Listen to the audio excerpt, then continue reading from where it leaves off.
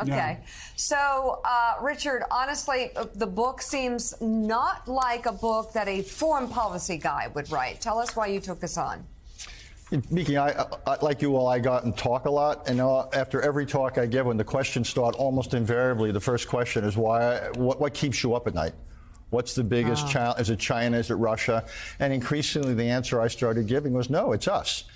And the answer is, if you know, we've learned historically we can deal with just about any external challenge. We did pretty well the last I checked during World War II and the Cold War. But we also were fairly united.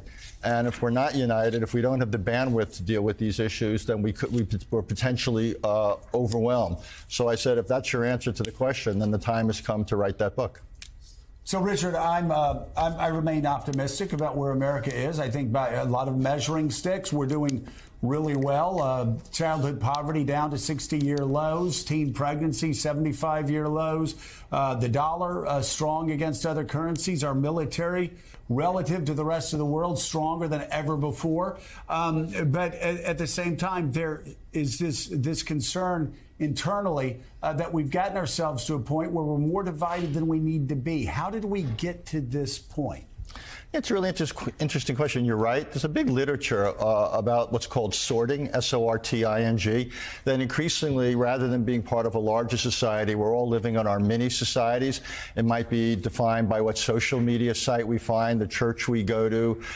Geography matters a lot. There's not as much mobility as there used to be, what cable station we watch, but increasingly Americans have separate experiences. We don't have things like we used to have, say, the draft, where a lot of Americans from different classes and different geographies would come together and have some shared experience. So, you know, I think that has a lot to do with our political system, the way we run our primaries, the way we fund our politics. Joe, you don't need me to explain that to you. In many cases, doesn't elect people who, to put it bluntly, who are prepared to put country first.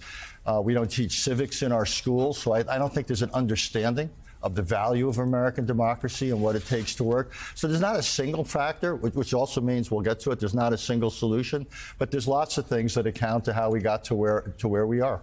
You know, one of the 10 habits that you're trying to encourage with this book is to remain civil. So my question to you is, I don't recall another era, another time in my lifetime and in your lifetime where you will hesitate about going to dinner with certain people if they are of an opposing political viewpoint that you know of, because it will not be civil. When did this become so out of control? Yeah, it's happened. You know, the old thing, it's okay to disagree, don't be disagreeable.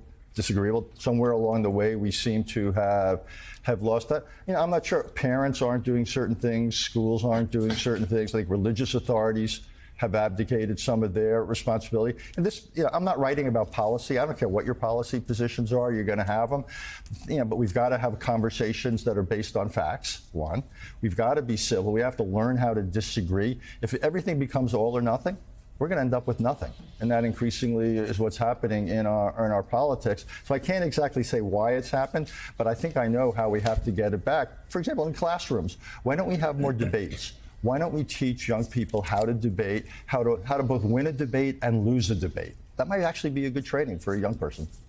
Well, and I've offended half of the audience here. They're watching Morning Joe this morning. Let me go ahead and offend the other half. Right. I'll give a great example that has to do with NFL. Tony Dungy. Great former coach, but and great analyst. He decided to go to the pro-life march in Washington. There were columns written about him comparing, everybody at the pro-life march to QAnon, to truthers, to January 6 types.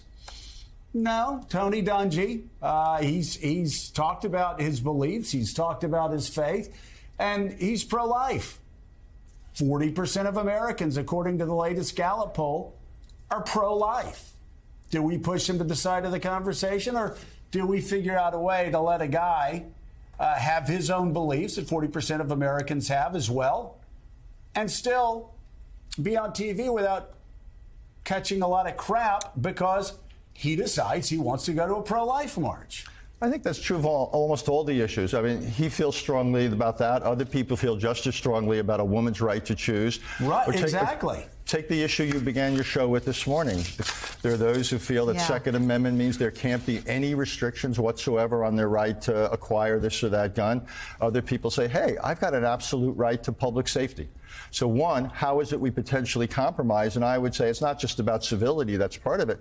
We've also got to get people who feel strongly to get involved, to get informed and get involved. Right now, I would say groups like the NRA have a disproportionate amount of clout. They're involved in the political process. There's nothing wrong with being involved. But those who feel just as strongly about the other point of view, they also need to get involved.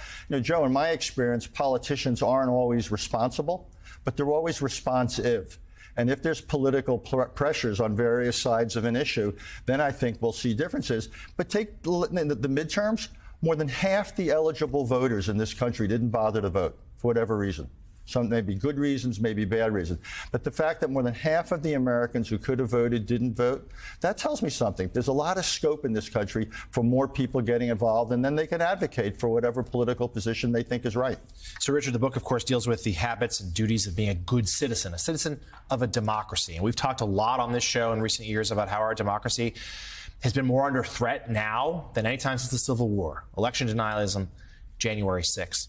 But you are a foreign policy guy. So as you look around the world and see other governments, does that make you, despite the turmoil at home, more convinced that democracy is the way to go? This has to be how we do this?